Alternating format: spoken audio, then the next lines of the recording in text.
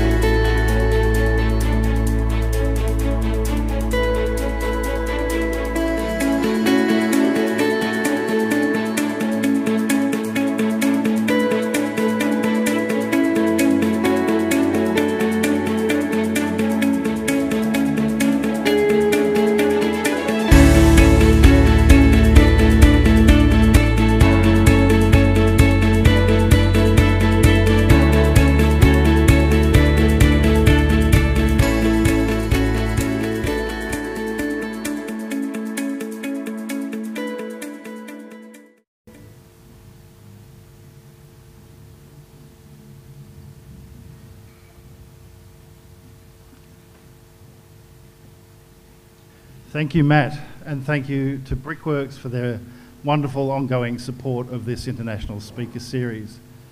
I've had the wonderful pleasure of spending the last 8 days with Sandra Barclay, and I'll just say a few words that, first of all, she's a wonderful person, really, really calm, cool and collected, friendly, easy to talk to. But she's a fantastic architect, and I don't think you're going to be disappointed by what you see tonight. So I hope you sit back and enjoy what we have. And please don't leave too early because we have a lucky door prize. Sandra has been very kind to bring a copy of a monograph of Barclay and Crousse's work for each of the design studios, so 6 prizes. So we'll be handing this out as a prize at the end of the evening.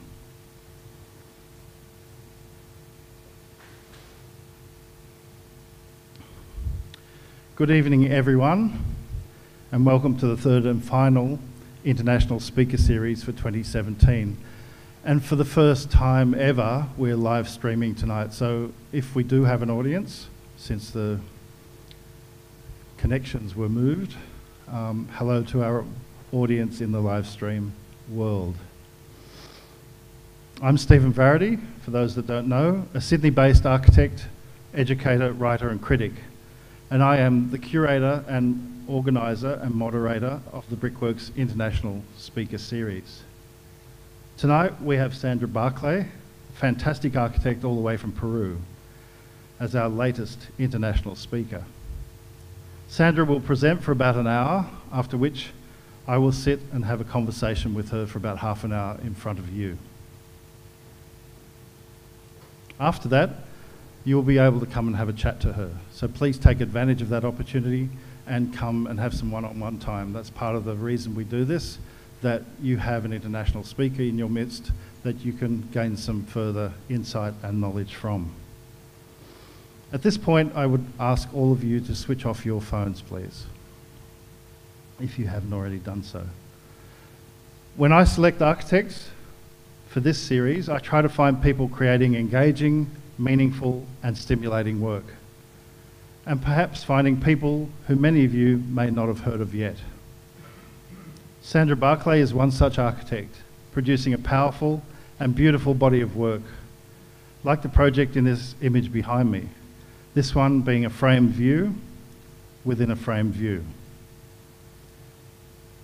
Sandra Barclay studied architecture both in Peru and France, and received a master's degree in landscape and territory at the Diego Portales University, Chile.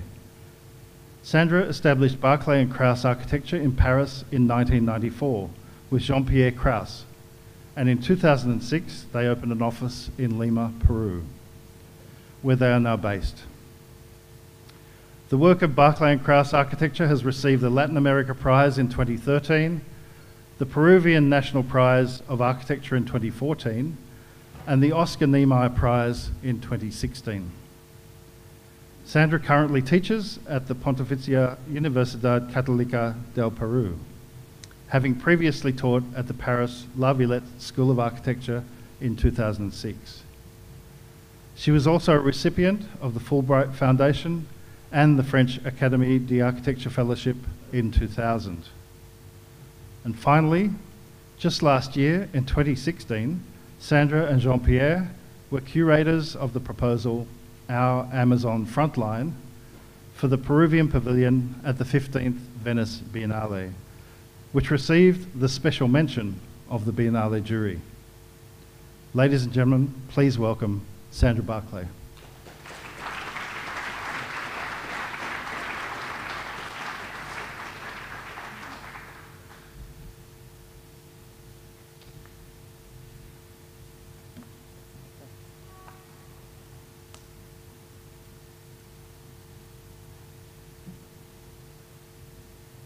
Good evening, everybody.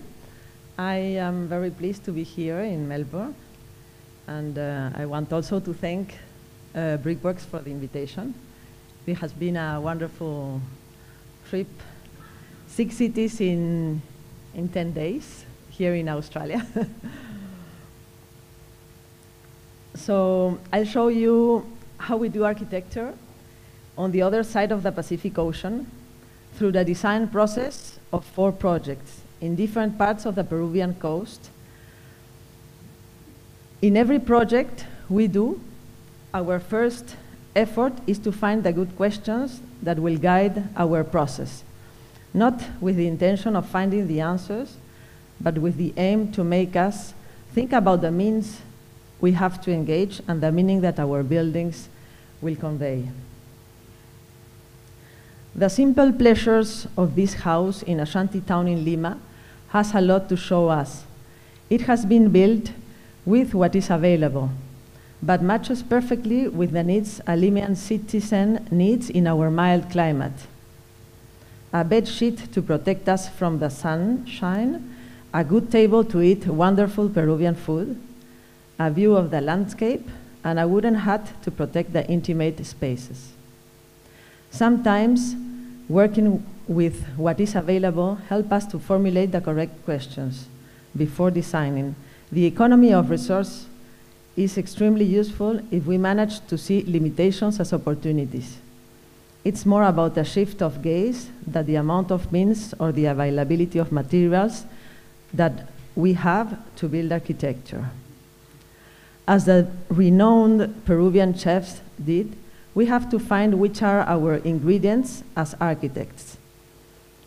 These are ours: culture, territory, climate, place, program, and technology.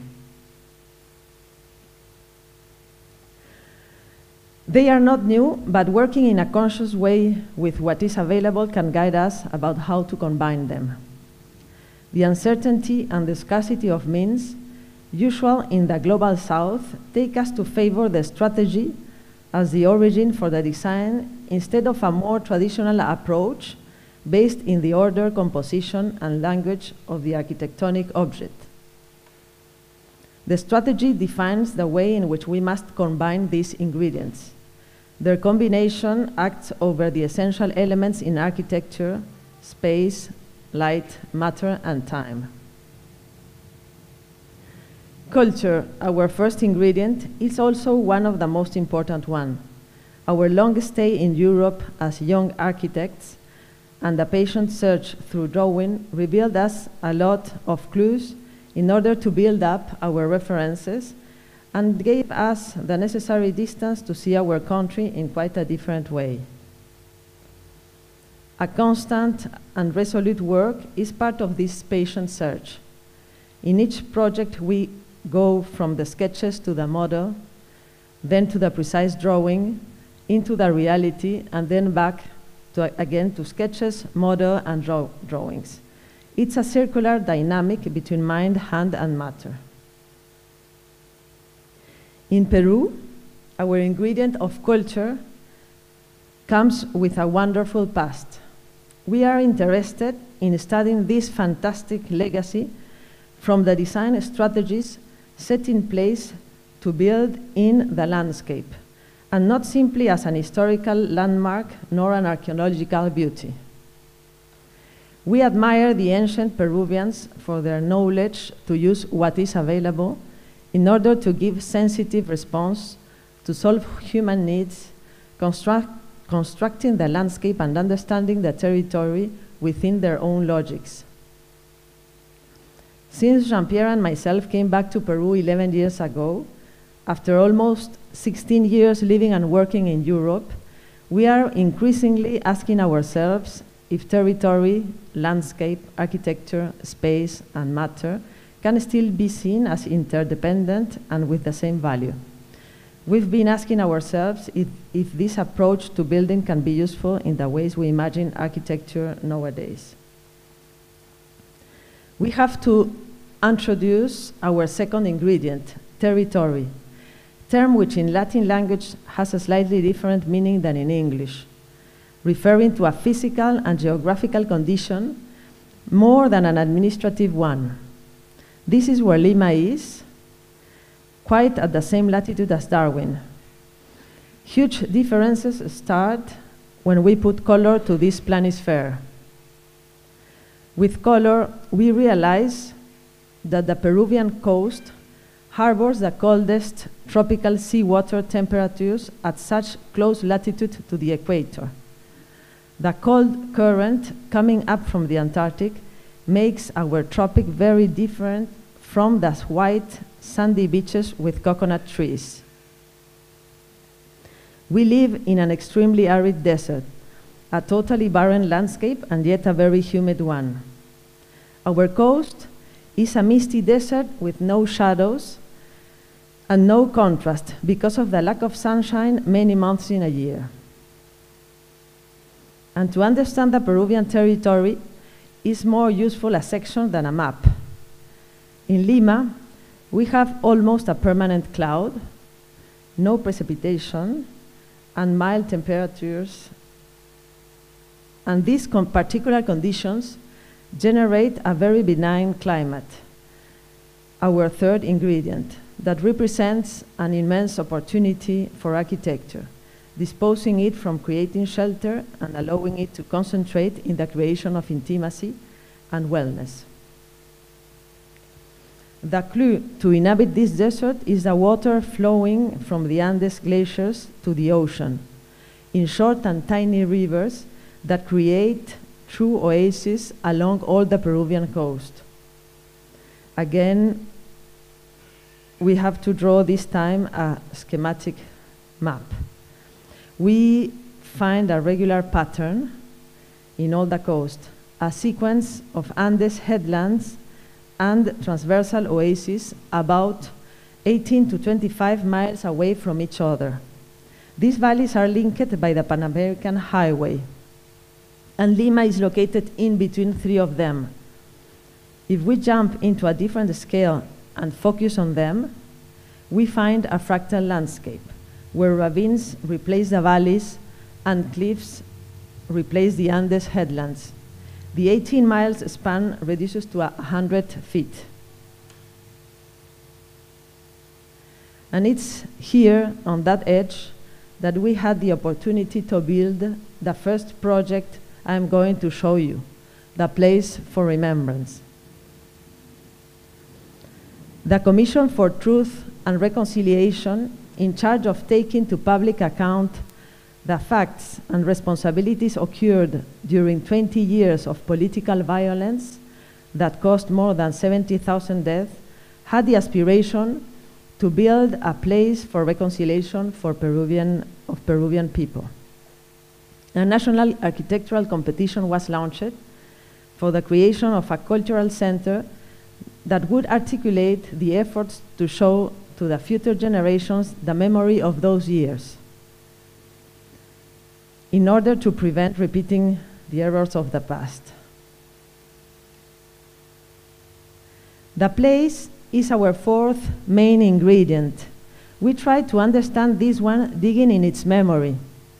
The site for the Place of Remembrance was a residual area left by the destruction of one of these successions of cliffs and ravines when the roadway to the beaches was created. We decided to embed the building with the logic of the cliffs with a compact structure. Architecture would be related to memory not only by its programmatic content, but by revealing the memory of Lima's landscape. The artificial cliff and the new ravine that is therefore created take us to a territorial logic which physically extends itself throughout the Bay of Lima and eventually relates with the fractal territory. The section helps us again to understand that the territorial logic meets the economic logic.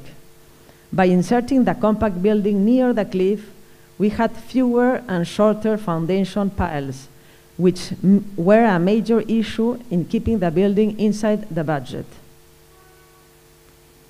Territory, memory, and budget as reasons for putting the building in its correct place help us explore the environmental choices that could make further savings. Thanks to our mild climate, a good orientation, the use of the cliff as a sun shield, and creating one single space inside the building, we managed to avoid the use of air conditioning. The other important thing here, water, was used carefully by recycling gray water for watering plants and for firefighting reservoir. The building stands at the edge of this territorial sequence as the last of the cliffs. The site is surrounded by the vehicular descent to the beaches, and there is a narrow passage between the main urban avenue with public transportation and the site. We decided to transform this major problem into a design opportunity. The narrow pathway allows us to distance ourselves from the city, to leave daily preoccupations behind, and to get ready for an exhibit which is not easy to assimilate.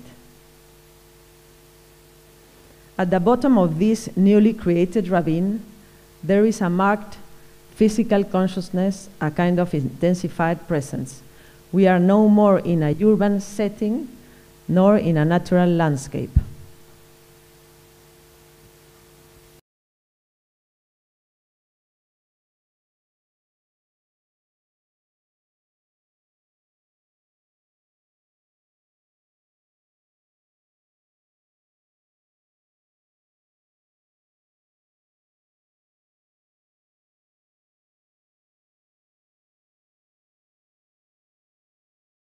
The act of descending into this crevice turns gravity into a very explicit force.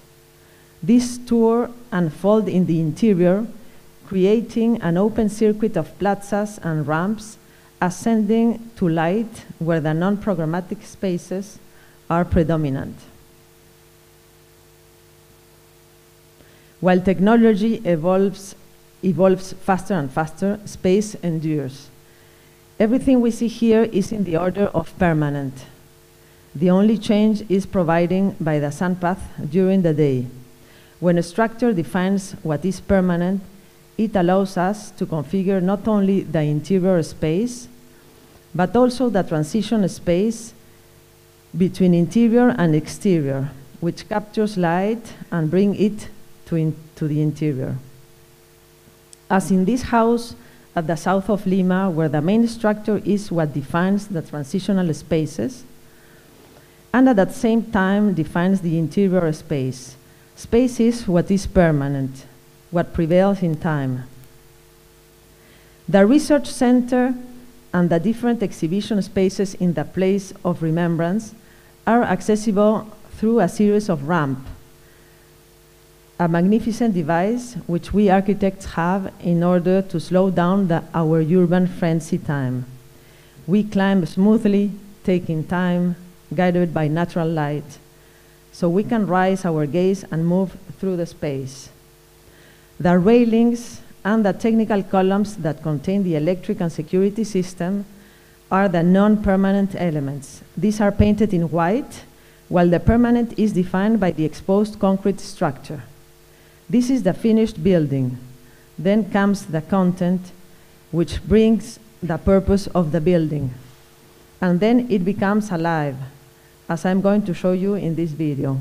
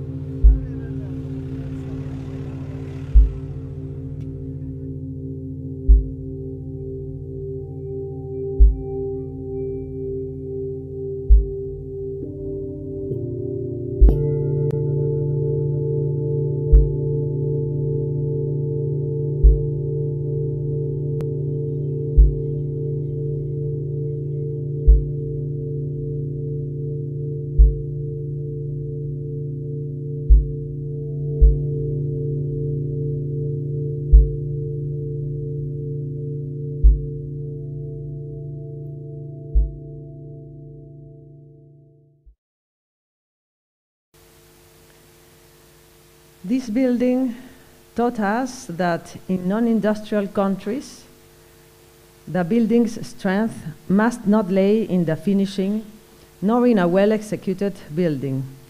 We discovered that craftsmanship, still alive in common workers, is one of the most valued assets we have. The choice of pouring concrete manually allowed us to reproduce the matter found in the cliff's alluvial strata, merging with its mass and hue. Making use of artisanal formwork assembled by hand using the old wooden planks introduced indetermination. Indetermination that absorbed all the true imperfections or defects which are produced by inevitable human error. Imperfection was kept as a trace in the construction process. The plans that are meant to set a future action lose their supremacy as the building started to draw a map that described the construction process. And this is the guardian dog looking at you. The same happened with other materials, like for example the cobblestones, obtained in place and arranged by hand in which workers could freely express their skills. In this building devoted to memory, the irregular walls, the cobblestone pavement, and the traces of handcrafting are the evidence of human labor. They become part of the memory of the building process, and the building starts to look as a map of human intervention. At left, we can see the footprints of the guardian dog you just saw, that we insisted to keep them in the stamped cement floor of the ramp, and at the right, the handprints are those of the people who literally built this place.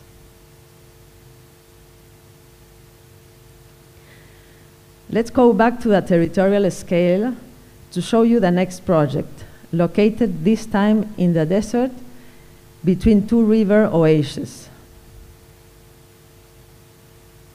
These summer houses are located in a barren landscape defined by a series of coves which outline the way the Andes reach the sea, a series of 100-foot-high cliffs that separate the vast extension of sand dunes from the huge Pacific Ocean.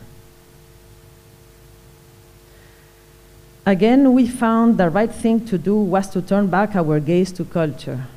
The pre-Columbian strategies for downscaling the vastness of this territory into living spaces by creating platforms and defining an enclosure could be foundational of our project.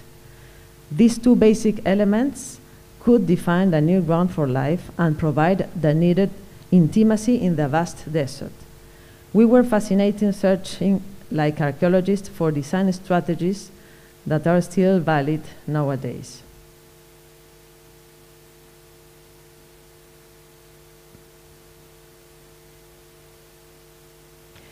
We create a platform in the slope, the enclosure, a pool railing that bring the ocean closer to the platform, an element to give us shade, and we frame the landscape. Underneath the platform, we excavate the spaces that need more intimacy. And the pool acts as a brise-soleil and protect them from the setting sun.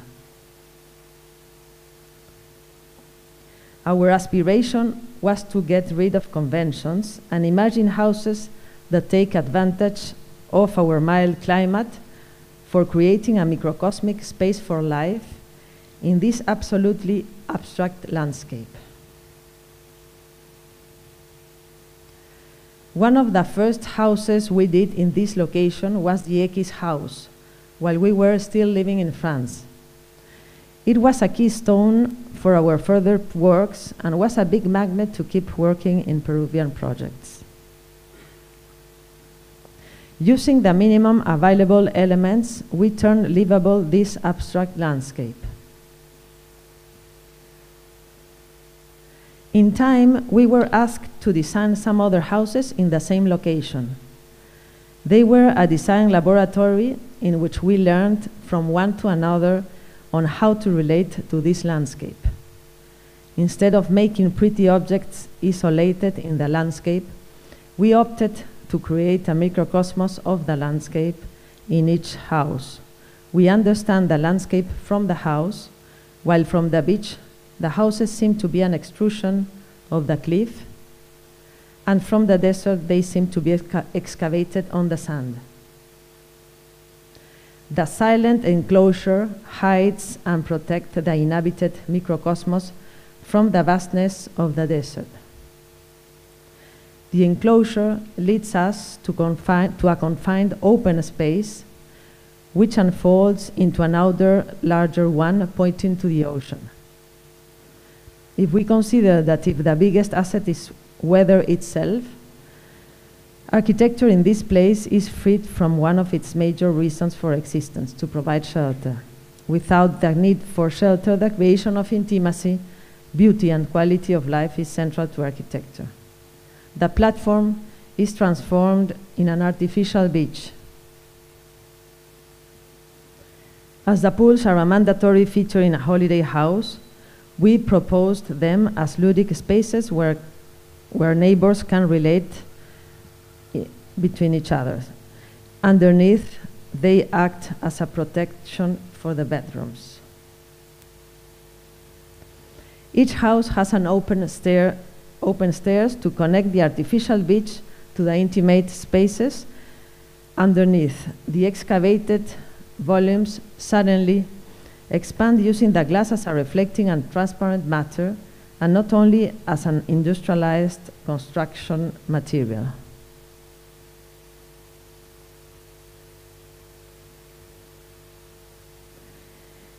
Is in a situation like that, and doing houses in different times, that allowed us to discover this red puzzolanic cement used only in the retaining walls, normally buried. We used this cement in following projects at this house in the north coast of Lima, where the red structure contains a series of bolts defining the social spaces, and also the main loggia, the main bedroom loggia. Culture and technology, our sixth ingredient, can work together. Local craft traditions gives us clues about forgotten or undervalued materials. In this case, a bench and a shade made of reed are the essentials elements from a traditional house in the coast that are still perfect for a contemporary house. And to adapt industrial materials like glass to a surface which has been modeled by hand, the simplest gesture becomes the most appropriate, like this cutting concrete for fitting a sliding door in a non-so-vertical wall. Again, the plans that are meant to guide the construction suddenly give place to the map that the building itself is drawing about the memory of its construction and the people who participated in it. And again, let's see how life gets into this place.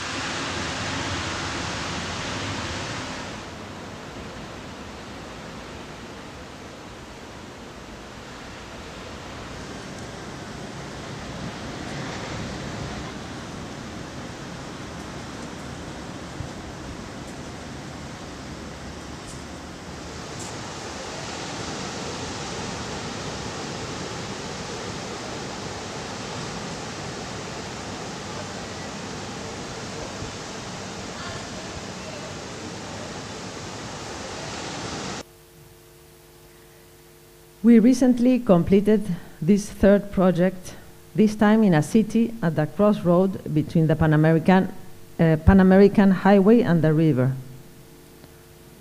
This is Piura, a booming city in the north of Peru, near the equator. The local university needed more space for a new student population and decided to build generic classrooms and faculty offices. Their aspiration to improving teaching and infrastructure gave us the opportunity to go beyond the standard response to this need. The campus is in fact a huge dry forest of mesquite, a usual landscape of the north, which has a hot climate and, being under the influence of El Niño current, suffering heavy rains every 10 years. Local people used to walk from one tree to another, following shade and avoiding the hot sun. Our first question this time was about climate, landscape, and education. How should be a place for learning here? Reading Louis Kahn was a good hint if we wanted to go back to the roots of the question. He said, schools began with a man under a tree who did not know he was a teacher, sharing his realization with a few others who did not know they were students. The dry forest helped us translate this very easily into architecture.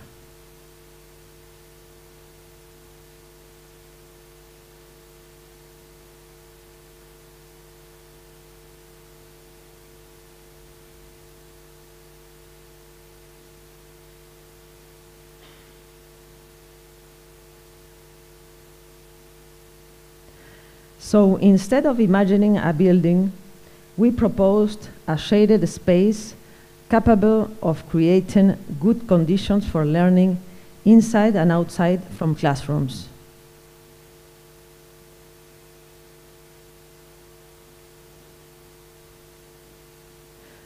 Where the buildings themselves are less important than the spaces in between them.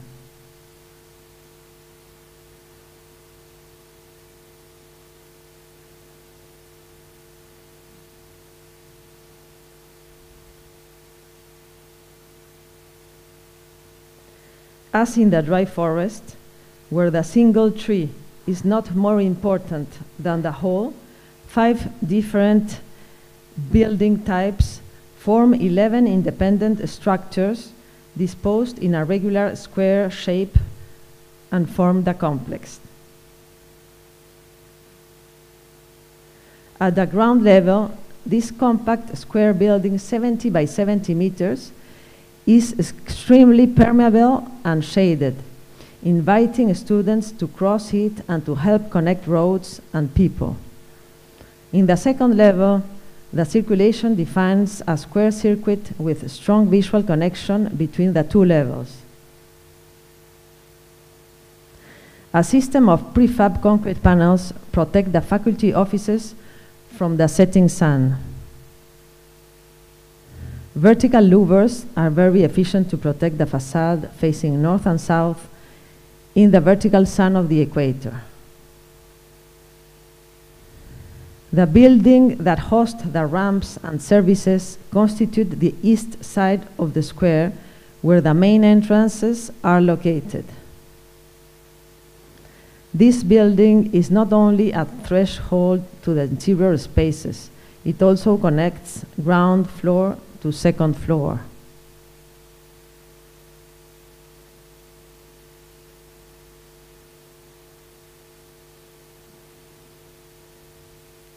Inside the complex, the open-air circulations are shaded.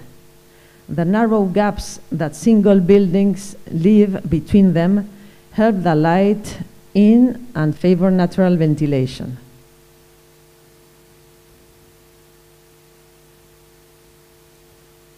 The ambiguous outdoor spaces blurs the perception between the whole and the single buildings, as well as in exterior spaces from interior ones. The ambiguity moved to the learning spaces that can be open or closed in a more classical configuration. The shaded and ventilated spaces provide places for casual meeting and informal learning among students.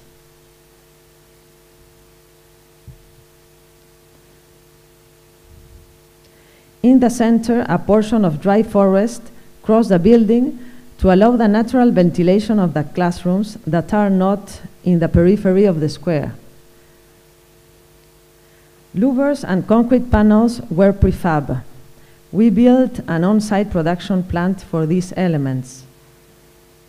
They were easily built in a Peruvian low-cost way.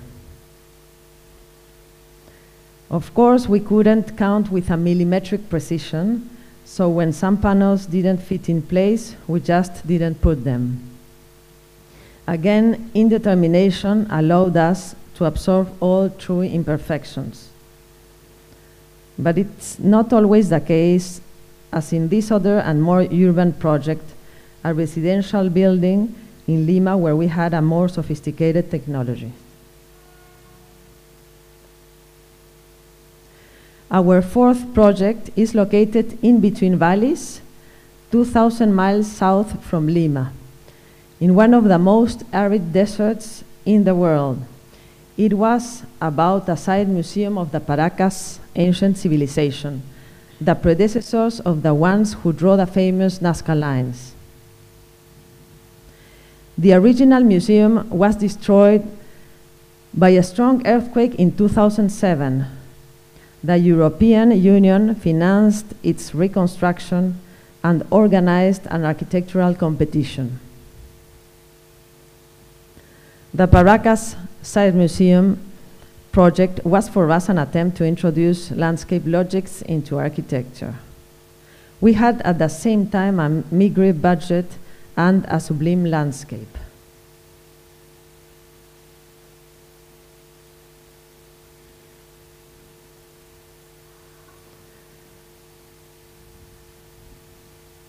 The first element we defined was an enclosure for the intimacy.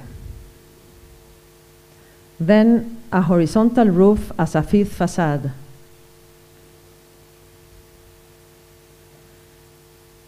An element that can protect us from wind and sun.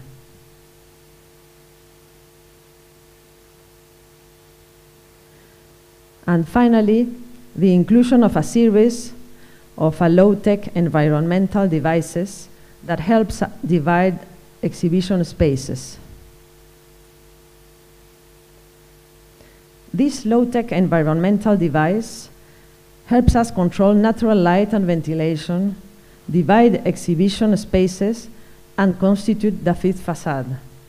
The elements containing the different programs are related among them by an exterior circulation. We took the same polished ceramic technique for finishing the pre-Columbian vases, rescaled to the size of the building.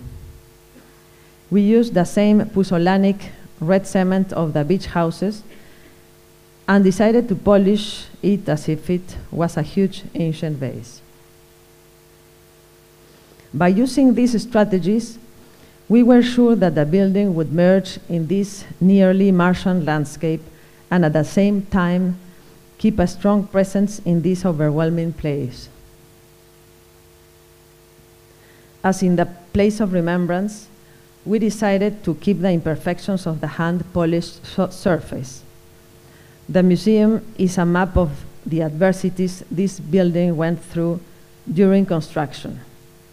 The series of difficulties ended in an abandoned building for almost 4 years, until it opened to the public on 2015. This porch announces the entrance to the enclosure, acting as a threshold between the vastness of the desert and the confined open space that organize the different programmatic elements. The low-tech environmental devices show up in this circulation, and one of them constitutes the entrance to the museographic space. And in the inside, they help to protect the interiors from the sun. and also define spaces for transition in the circuit. But their main intention is to regulate natural light and natural ventilation in a building with a generous height and no air condition. Towards the south, they go for direct sunlight, natural light, bringing it with these suspended white walls. The low-tech environmental devices contains also the main structure. They organize the spatial sequence in a unique and fluid space. All these projects question us about considering the imperfection as a value in places like ours, where we can still build with affordable pre-industrial techniques, composing with what is there available and waiting to help us making maps. Accepting imperfection, which is the future of the handmade, we can continue to explore the dimensions of the craft, the commitment and the good judgment in this intimate connection between mind, hand and matter. And before finishing, I'd like to show you a project that just opened to the public last week, or 10 days ago already, which is also part of our patient search. It is the new institutional building for Moquegua region at the south of Peru.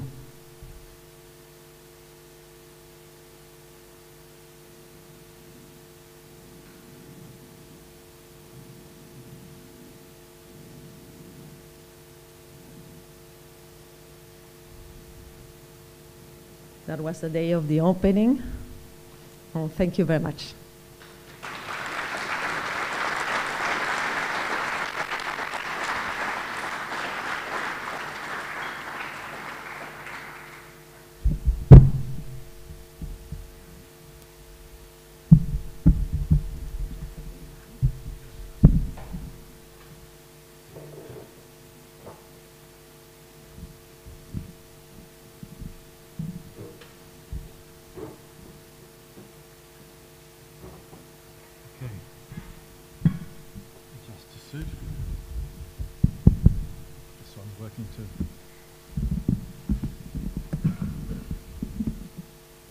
Thank you very much, Sandra, for this wonderful presentation of yours. You're welcome. Bringing us a taste of Peru from so far away. Mm-hmm. So carefully considered, skillfully constructed. It's obvious that you spend a lot of time thinking about your work and time thinking about how you present the work. So thank you for that. You titled your talk From Plans to Maps, and 3 phrases jumped out to me in relation to that particular title. The building is a map of the construction process. The building is a map of human interventions, and the building is a map of the adversities of construction. They're all very appropriate to the work itself. Thank you also for those very special videos. As architects, we know and understand that architecture is about experience of place, about experience of the building, and that it's for people. And while we can't be in Peru tonight, you've brought us a little more than just images and explanation. You've brought us something that helps us get closer to what an experience of those buildings might be, and we appreciate that very much. So thank you for that as well. There's much for us to discuss, but let us begin with a broader question about context. And perhaps for those that didn't fully appreciate some of the information you imparted. Let's start with Lima. Let us know a bit more again about the temperature differences in Lima.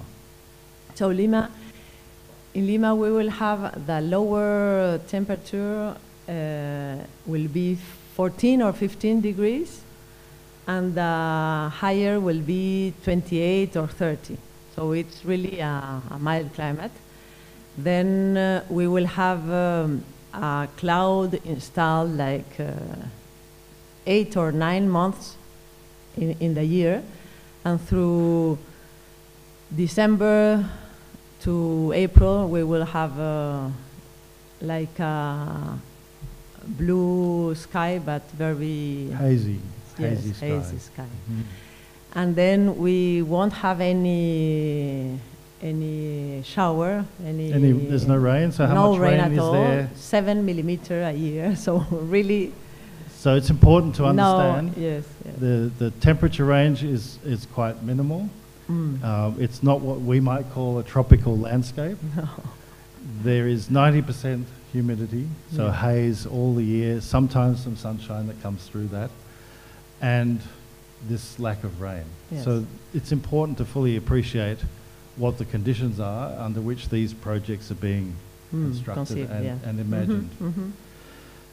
Added to that, then you talked about landscape, and we in Australia, we understand harsh landscapes. We have our own, and many architects deal with a whole range of different landscapes. But what we see in these images is quite different to what we have. And now with that information, we can understand that it's even more different.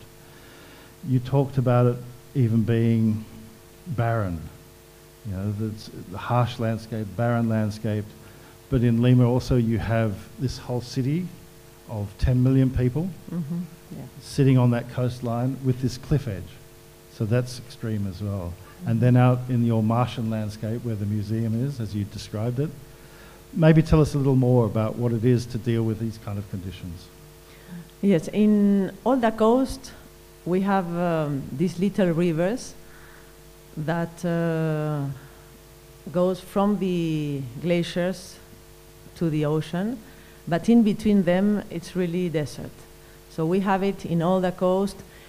In the center where Lima is more mild, and in the north, as in the project of for the university, we have it's hottest, more hot, but we don't have really rain. They have rains only each 10 years once with the A big flood. yes, a very big flood. And in the south, it's again similar to Lima, maybe a little bit more of sun, more months of sunshine, but it's in all the coast, and it really changed a lot for us.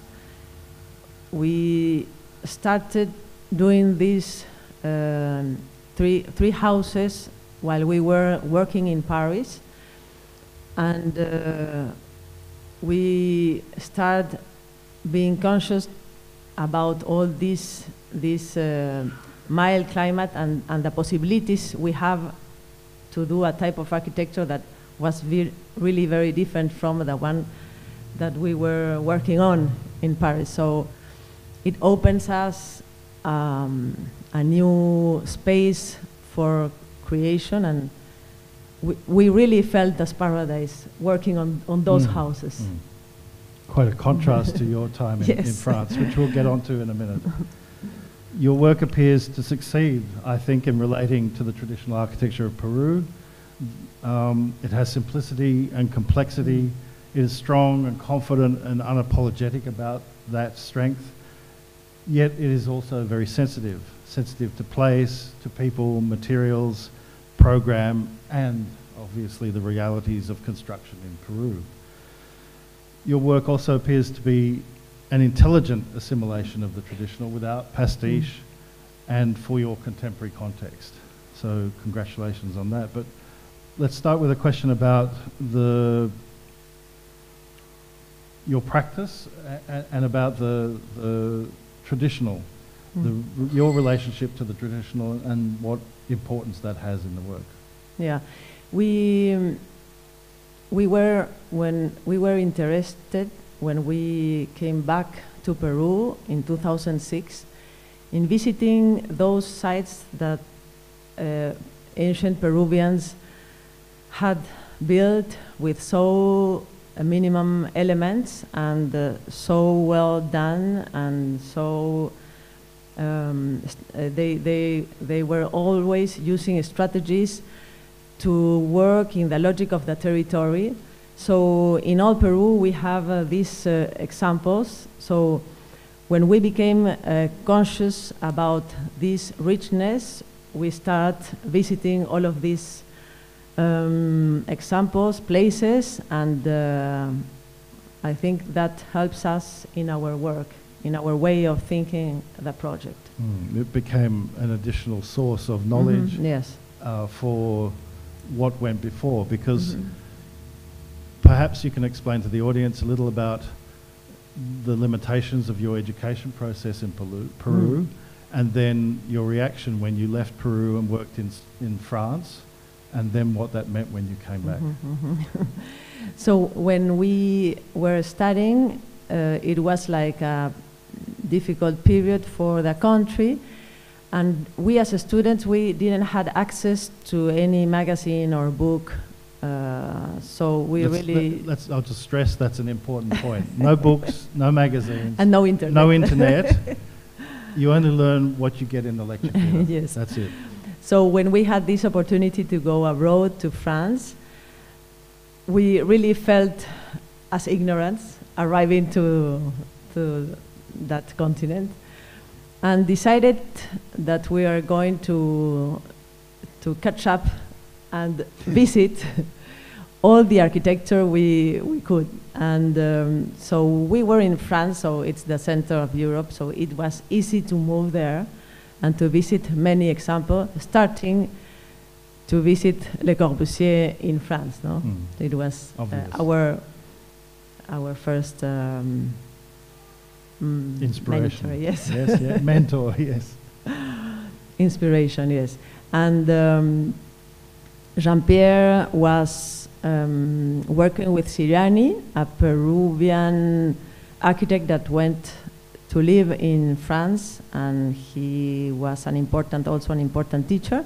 And I was studying with him, and he really introduced us to the modern space, to the work of Corbu, and also he told us that we must go and draw visiting architecture, because it is like the only way of taking those ideas for us inside and keep them in the memories. You had to experience it. Yes. So experience and draw. Yeah, yeah. And draw. I think it's apparent in the work that you've learned about experience by experiencing other things, and you've absorbed all this like a sponge, perhaps because of the lack of knowledge at university or the lack of information you were given. You've wanted to suck up as much knowledge and as much information as possible, and then when you get to your work, you get to play and experiment and yes, let it all come out. Yes. This is very important. And then we did that same thing with ancient Peruvian places and buildings. So we are not doing the same form. We are trying to understand what the ideas were and the strategies. So in order to use them. Because many architects in Lima, when we arrived in 2006, again to Peru, they were like looking, how can we do modern as in America, modern architecture as in America, as in a developed country. Glass buildings. Glass buildings, yes. A lot of glass buildings, white houses, and all of that. No?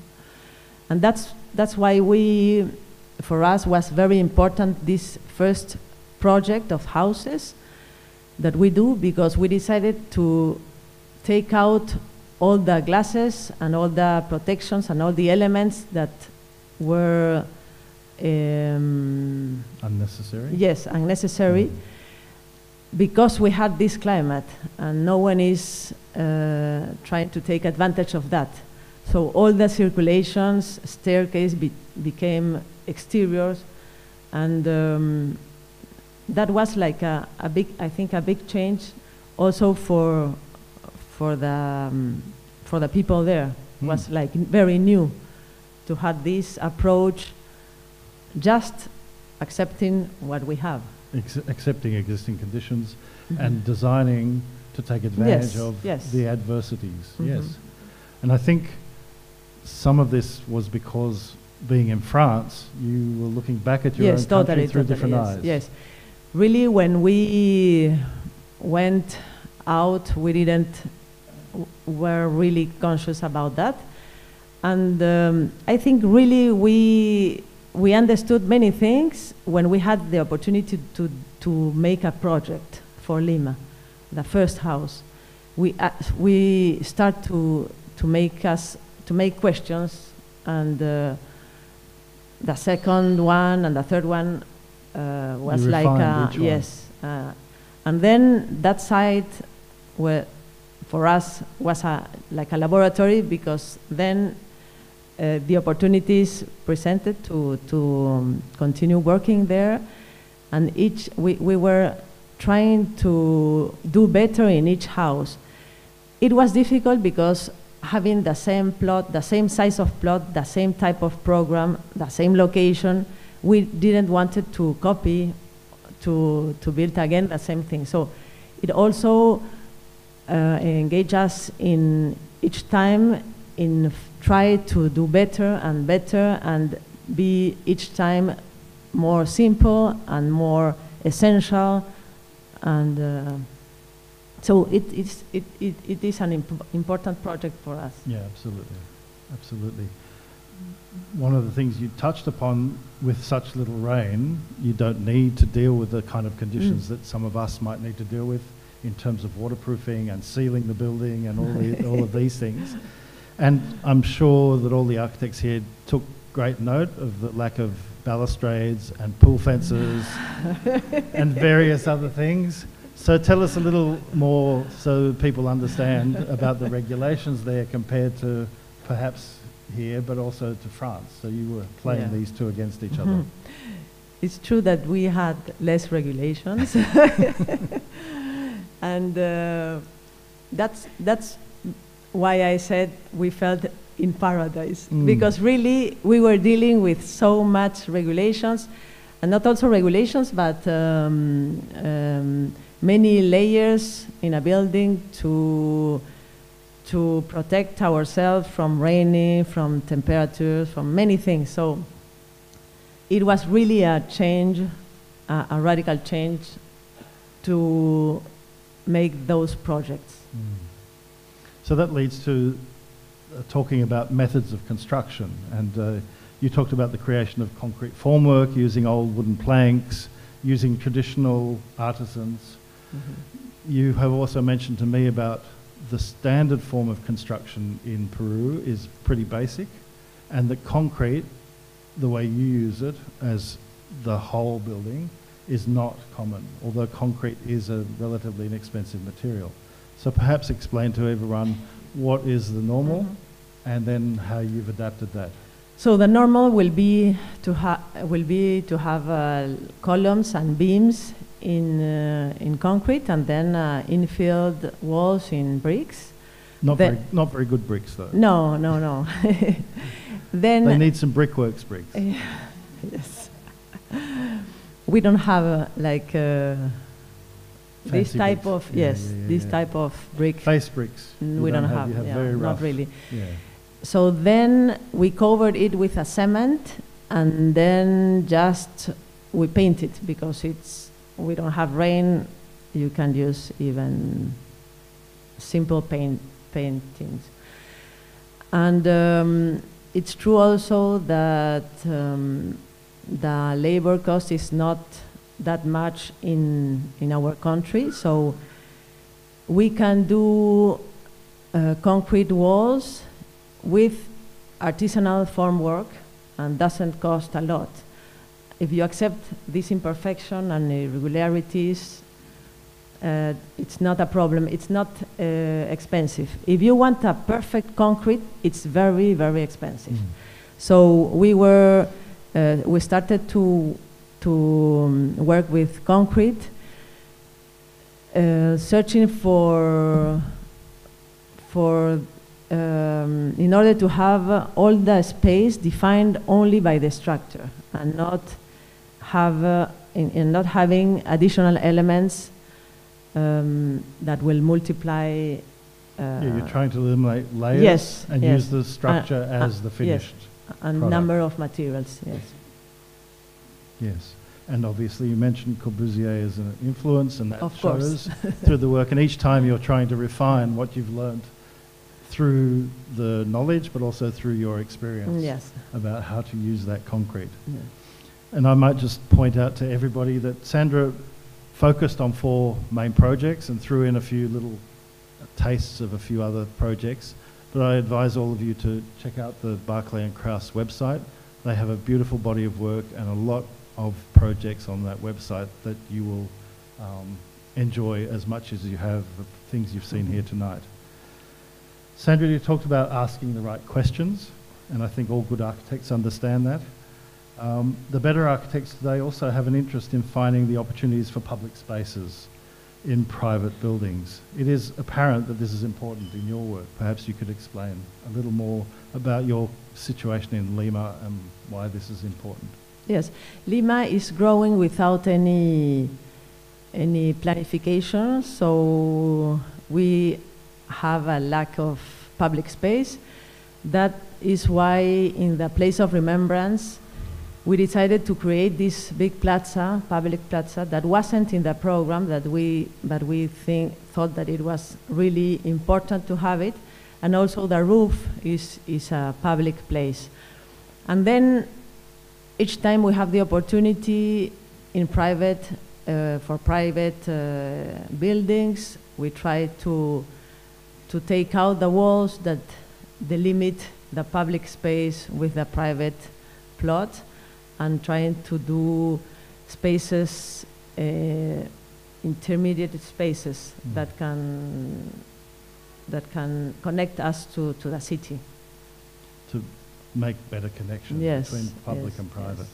Part of this privacy relates to security and the issues that Yes, we Peru have, went yes. through, particularly during that period from Yes. 1980 to 2000.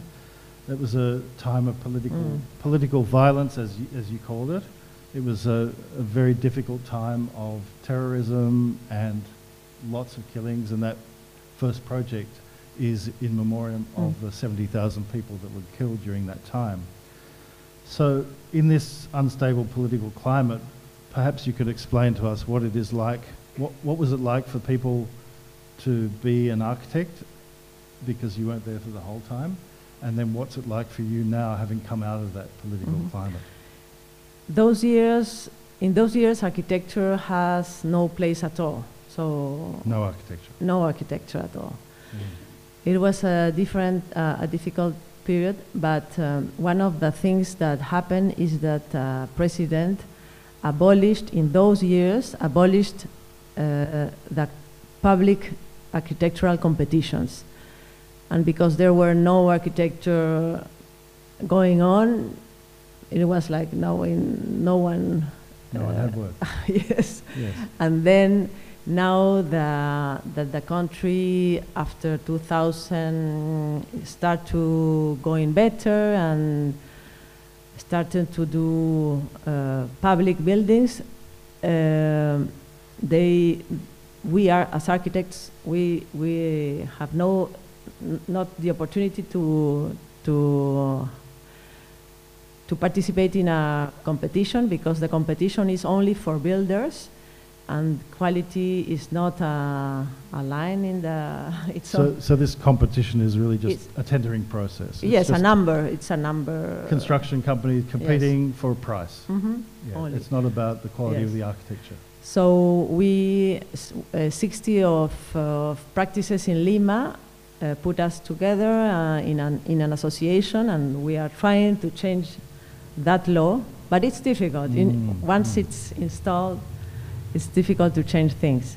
So in those 3 projects that are now public, so the Museum Paracas, the Place of Remembrance, and the last one that we just opened, the office building for the region, they started as private initiative, and that's why they were competitions, a process of competitions, because the money was came not from the state, but from public. Not from the Peruvian people No. or the government, Yes. but private. Yes. Yeah. So in the place of remembrance, they went to ask for money, and the European Union gave the money to the Commission of Truth. So, and they also found the site. Then for the Museum Paracas, it was again the European Union that pays for the pays for the reconstruction of the museum. And in the last one, there are 3 private companies that paid the building with their taxes, and then now the building will be public, but it's all organized by private companies. So it's the only way we had to have competitions and private projects. Well, I must say congratulations in a country with very few competitions to have won 3 with 3 excellent buildings. You're doing very well. And in a country like Australia, where we still don't really have a culture of architectural competitions, we might actually be a bit horrified to find that there was a country that had Yes. a very healthy competition system, Yes. and it's been abolished by the president. So we hope that things improve in the future. Okay, so let's move on to your practice and the actual working of the practice. Tell the audience a little about how many people you have to create this work, what ages they are, where are they from, what countries, and the issue of having people working in Peru. We are a little team. We are between 4 and 8, maximum 8, and both of us, Jean-Pierre and me. And we have always, we need to have in mind that we have to adapt to the economy, this fragile economy of the country. So that's why I'm telling between 4 and 8, because it fluctuates. Yes. Yeah, depending on projects. Yes, and they are young. Our team is young, and many times they stayed some years and they go away to study out abroad. It's very common there in the country. We have always a French person to maintain a connection with France, and we have always 1 or 2 students that are practicing in the office. So, for any of you having to make an argument to potential clients that you need a big office to create really good work, here's a great example of how to manage that process through 4 to 8 people. And I know some people here do that as well, but it's often expected that larger projects are only from larger offices. Jean-Pierre is your business partner. And husband. And husband, there we go. And we have a few similar couples in Australia.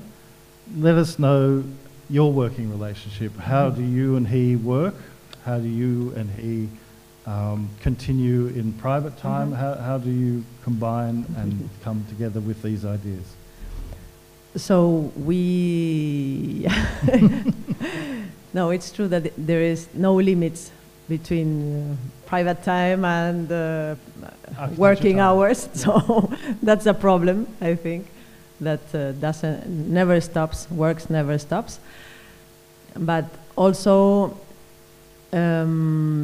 we found like a dynamic where when we felt in peace, so in weekends and traveling, we are that's are the moment when we are more creating and more doing projects. And then in the weekdays is very busy. So so we are always arriving Mondays with many drawings and instructions for the team. But it's like that dynamic, and we always start by, when we have a project, by talking a lot about ideas and about how we want to organize the space, and even try to imagine the space and the building itself before taking a pencil or drawing plans. And then once we agreed in the idea, just by talking, we start drawing and making models, and then we can ask the team to continue working on them, but we are always present in all the process. And we like a lot to go to the site when it's in the construction process also. It sounds like you have a very strong relationship, a very special relationship, where you are constantly engaging with each other in this dialogue and inspiring each other through this dialogue to create the ideas first and then the work. Yes. Yes. So in that slide where you showed the process being sketch leading to model, leading to drawings, leading to building, there is an important first step that you left out, which is the dialogue. And Yes. until you both agree on the idea through that dialogue, you don't move forward to one single drawing. Yeah. As that, we found that we felt that we both are together, we are doing the project, and not one of us or the one who draw or the one who did the model. And so we are looking to work for the project, not for one of us. So for you it's important, the project is the most important. Yes. It's not about who came up with any part of it. No. Yeah. And a project is never one idea, it's many ideas, it's complex work, and there are many things to... Yeah. Before I wrap up, as I mentioned, afterwards you're welcome to come and talk to Sandra, ask her your own questions, and engage before we wander off to some dinner a little later on. We have plenty of time for that. Perhaps is there any burning question that the whole group needs to hear? One up the back. Let me know and I'll translate it here. Yeah, just... The work is absolutely inspiring.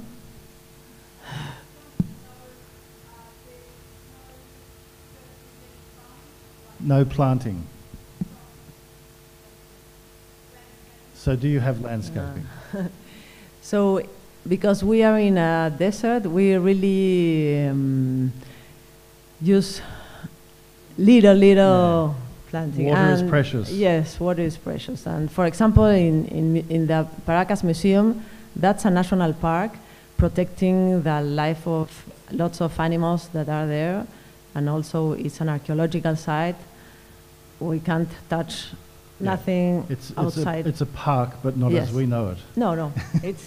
It's a reserva. I don't know how. No, that's fine. Yeah. That's fine. But I think the translation in English is national park, but it is. Has one leaf. And so we are always trying to explain to people in Lima, our clients, that we live in a desert. So because they are obsessed in having grass. Grass is like the top. So I think we as architects have to educate our clients, and in that sense, we are using the minimum elements, and we have some trees that grows with very little water, and that are from the place, no,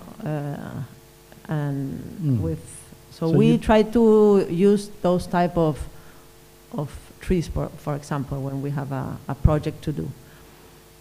Would you like to tell your tree story? For your while we were here, Sandra got an email or a phone call? A phone call. A phone call that in that holiday house, one of which is hers, the tree, the very important tree, the only tree in the courtyard, apparently is dead. Is dead. It was very sad. because it takes so much effort to.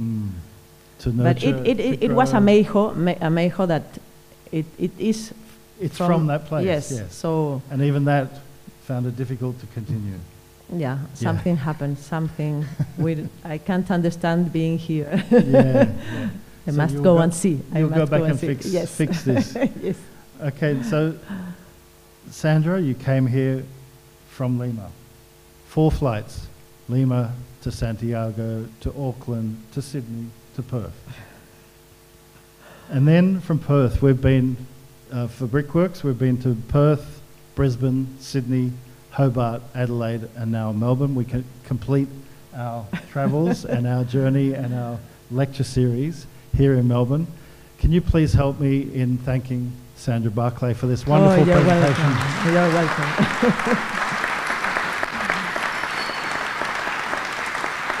Thank you. Before you get up, we have the prize to draw. We have this wonderful publication and a wonderful show bag from Brickworks that includes champagne. Please look underneath your seat. If you have a Brickworks card, you are the winner. Hoping it's not one of the empty chairs. Have we got anyone? Yes. Have a look. I don't know. Have a look. Have a look under the extra ones. There must be one. Stephanie, you know where it is. Have we got it?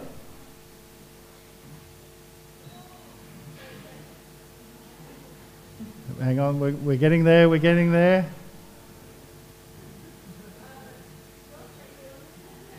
Oh, there he is. Okay, come and get your prize.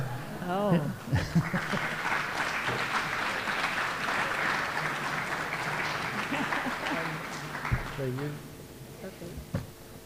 Brickworks. You go over there, right? Take a photo. Thank you very much. So, everybody, thank you for coming this evening. This is probably the biggest audience we've had in Melbourne. We'll be back again next year, bigger and better, and maybe even, well, I won't talk about that, but we will have more talks, both the double talks and the international series continuing next year. On behalf of Brickworks, I wish you all a Merry Christmas and Happy New Year. Please come and talk to Sandra. Please enjoy the food and drink that's still available and chat amongst yourselves. Thank you very much. Good night.